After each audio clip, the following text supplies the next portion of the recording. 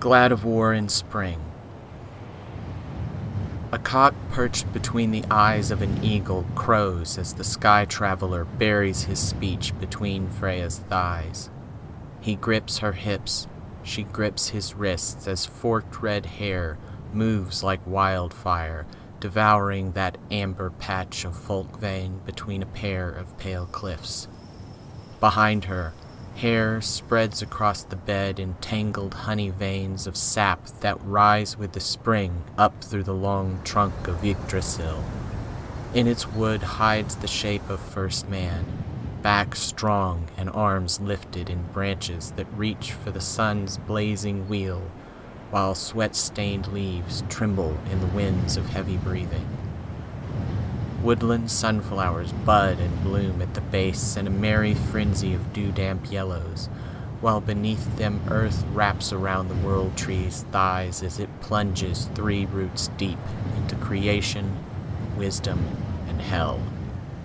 Gray-hooded Norns dance with albescent arms bare as they shuttle the diaphanous weft of each man's width, ever forward, ever deeper, unstopping, into that still masked darkness beyond all objection, fear, and bargain, ruthlessly following the weighted warp of what may yet be.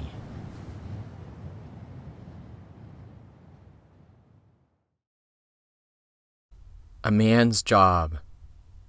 Thumbing the brass has left my skin foam green, with nails cracked white from the snap hook's bite, while 20 knots tries to lift me up, right off the deck, a dark blue kite, face serene while my tricep burns and knee grinds the fife rail. Each flag explodes into color, wind blossom by force, the message I send climbing up the halyard until I knife the vine, snap hook it closed, and bend 8s around the pin, tying off the old man's words.